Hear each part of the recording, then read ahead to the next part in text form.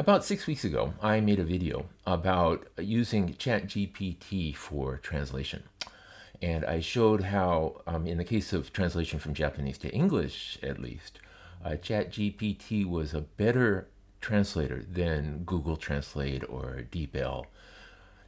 The reason why was it is able to maintain the cohesion of the text. So it seems to know what the text is about to some extent. And for example, if a certain person is being referred to, it will use consistent pronouns about that person through the text. While Google Translate and DeepL at this point seem to be translating sentence by sentence, and so in the case of Japanese to English translation, where the pronouns, the subjects might not be explicitly indicated in the sentence, it screws up. Now this person is a he, now it's a she, now it's they, now it's I. And so a few days ago, OpenAI released the successor to ChatGPT, which is called GPT-4. And so I immediately started trying translation on it. And it's somewhat better. If you've been following the news about GPT-4, it's better about a lot of other tasks as well, too. For example, writing computer programs, and when asked to write essays and things like this, it can be much more sort of creative and things like that. So it's a surprising, shocking development in many ways. But in the case of translation, when I tried it with literature, I tried some passages from novels and even some poetry, it did pretty well. Okay, and so it's what I want to think about is, does this change the landscape for the translation of literature, of fiction? So as I mentioned in the previous video, this was kind of an area forgotten by conventional machine translation. The machine translation developers were not even trying to develop engines that could translate, a story, a fiction, and they're still really bad at it in the case of Japanese and English. Really, really bad. Useless in the sense that a person reading the output text cannot follow the story at all. So it's not just that the text is awkward, it's incomprehensible. And so I tried a few cases of using ChatGPT-4, a couple of pages from a novel, and it's pretty good. It reads very smoothly in many cases. Of course, with ChatGPT, the output is different each time you do it. If you change the prompt, you will also get a different output. So sometimes the smoothness of the translation was a little bit, well, it was maybe not as good. But it was good enough that I thought that, as I mentioned in my previous video, that was some light editing. So somebody kind of adjusts the prompt for the input, and somebody adjusts the output. It might be possible to translate literature, translate fiction, in a way that is enjoyable to read. So I think that even more strongly than I did 6 weeks ago with the previous example. Let me give you, I'll show you just briefly the two of the examples I did. One was a classic novel from more than 100 years ago by a famous Japanese writer named Natsume Soseki. It's a novel with the English title Gate, or The Gate. And I just gave it the first couple of pages, and I compared it with translation by a human translator, a recent translation by William Sibley.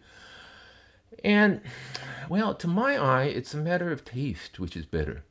So Sibley made some choices about how to translate certain things, and GPT-4 made some other choices. And I think, often I prefer Sibley's choices, but I wouldn't say that GPT-4's choices of how to translate names and other things were wrong or were bad. And I could imagine some human translators making the same choices.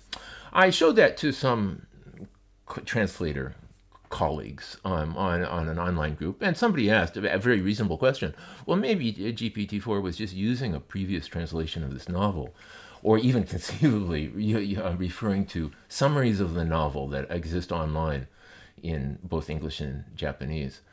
I don't think so. Okay, so the evidence I have seen so far of how ChatGPT works, it's not plagiarizing text. It's stealing at a higher level. But it is a reasonable concern. So I tried it with another novel, one published last week, by a novelist named Murata Sayaka, and it was published in a monthly literary magazine called Shincho. And that magazine is published only in paper. And so I don't think the digital version is available anywhere. And it certainly hasn't been translated into English. I did the same thing. And to my eye, I understand the story. I understand what's going on. Again, there are some choices. For example, in this case, there are some particular terms that are used that are about things that are peculiar to Japanese culture. Okay, and so a human translator faces a choice when translating something like that.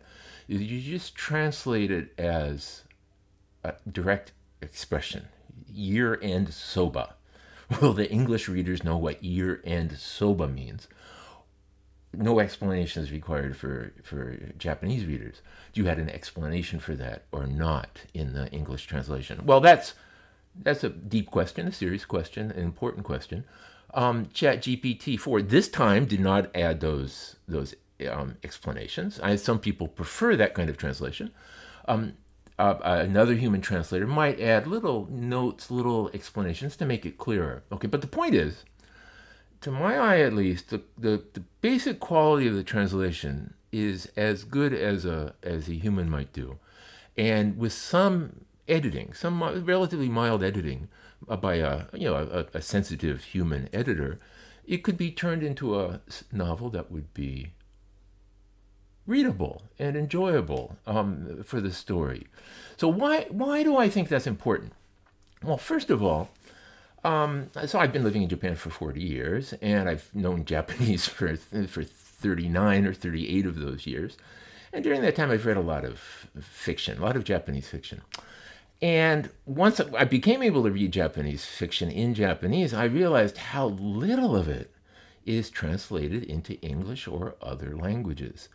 So if you are outside Japan, or if you don't know Japanese and you're interested in Japanese writers and Japanese fiction, well, it looks like you might look like you have a wide choice. You can read Natsume Soseki, you can read Murakami Haruki, you can read Mireyu, and there are others like that. There are other authors who are translated, but that's just the tip of the iceberg for fiction in Japanese that is translated into other languages. So let me give you one example. This is a magazine. This is not the same issue, but it's the same magazine that a story by Murata was published in called Shincho.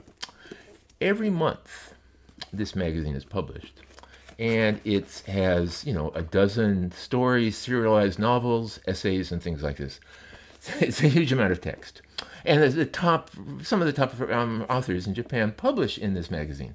And this is one of more than a dozen monthly magazines of the same sort that are published, where they, maybe 3 or 4 of them are kind of aimed at relatively serious literary fiction, often experimental fiction. So somebody like Murakami Haruki has published in these sorts of magazines in the past. But then there are others that are more entertainment type stories. They have historical fiction, they have erotica, they have stories into teenagers, they have stories about salaried workers working in Japanese companies and the issues they have in their companies. The romance novels, of course, is a big fiction. Those are just some magazines. Okay, there's also another big genre called light novels, in which, this is a Japanese term, light novel, but it means entertainment novels. And I was just looking at Amazon Japan, and it looks like about a dozen light novels are published every day. So every day there's this huge, bookstores are full of them, and they come through very quickly. And they have very, very, clear, quick stories of all different types of genres, okay? And only a tip of the iceberg of the literary fiction is translated. The entertainment fiction, close to zero. So unless something is connected to a popular manga or to a Japanese movie that is a hit overseas, none of that is translated. And so the reason it's not translated is, for human translators, translating a novel is a lot of work. Okay, to translate a 250-page novel, a Japanese novel, into English would take months. Okay, and so basically, if you have to support yourself by doing translation, from Japanese to English, as I did for many years, it's not a reasonable choice to tackle that.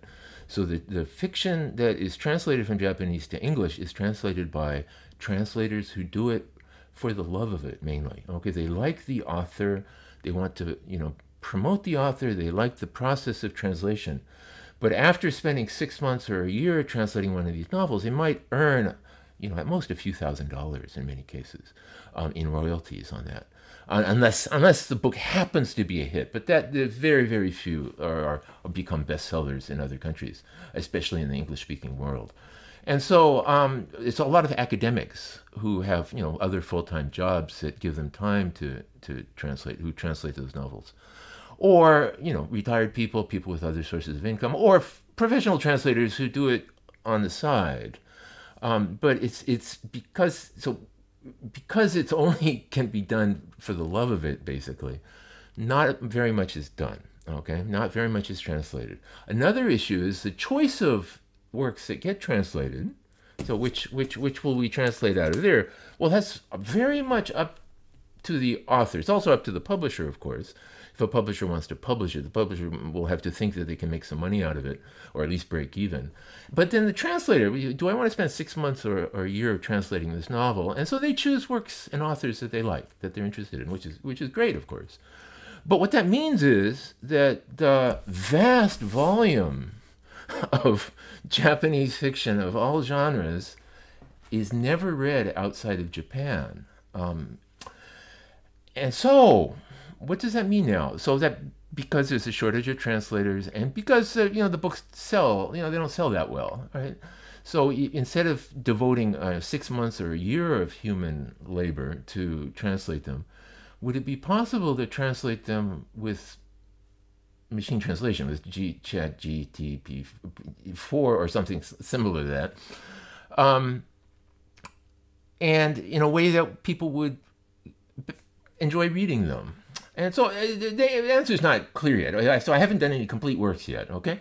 But my first impression, based on looking at the results I've gotten in the last few days, is that I could easily imagine doing that. And so I'm doing it on a commercial basis. So I would imagine the workflow would be something like, there would be a Japanese editor who would read the novel through and look at the things that will trip up the machine translation. So, for example, you have characters that exist throughout a novel.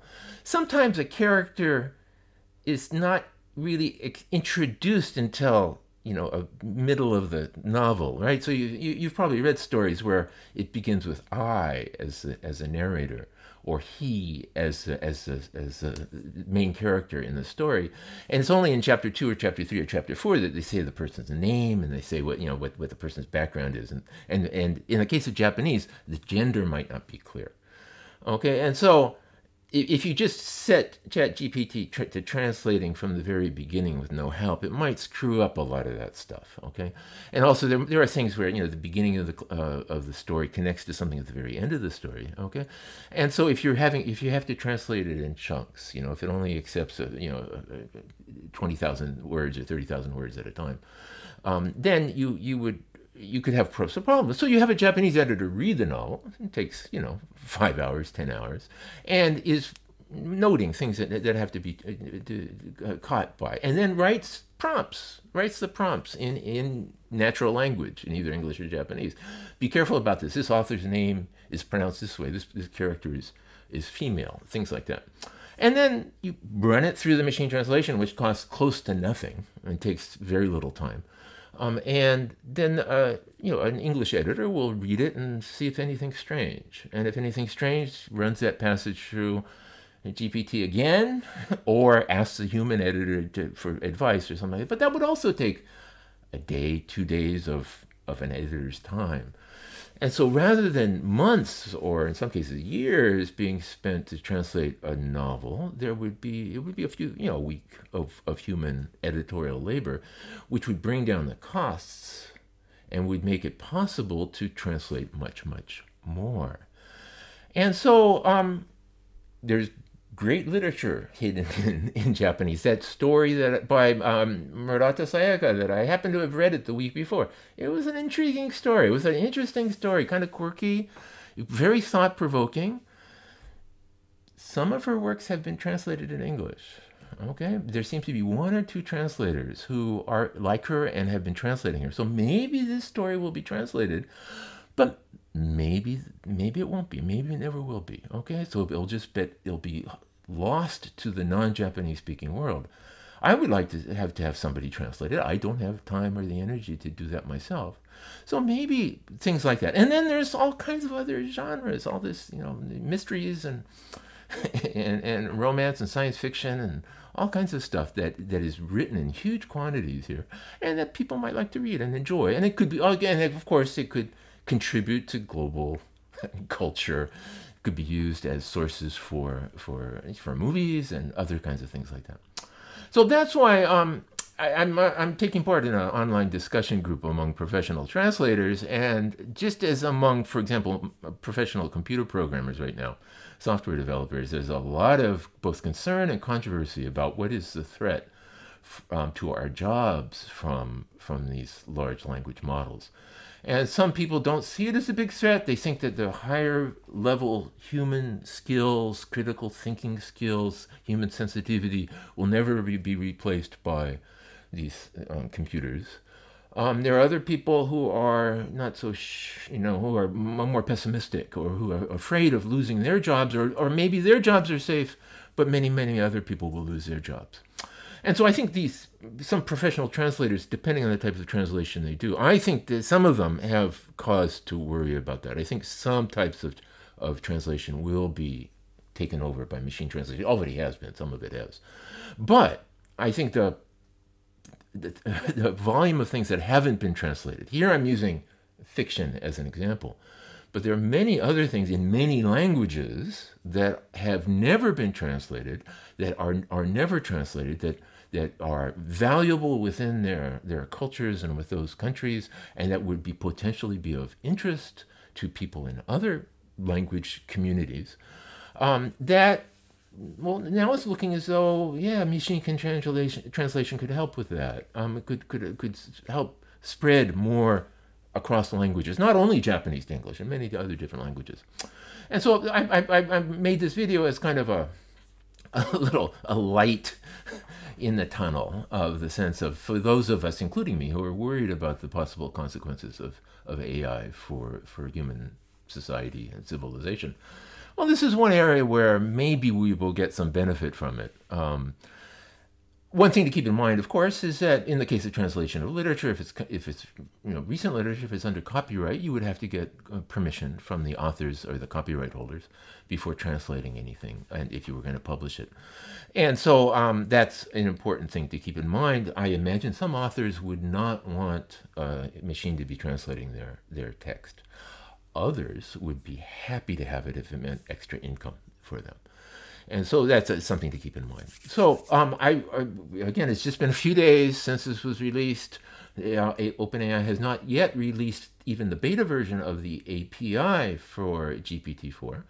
And so that once the API are available, it will be easier to sort of automate the process of translating large volumes of text.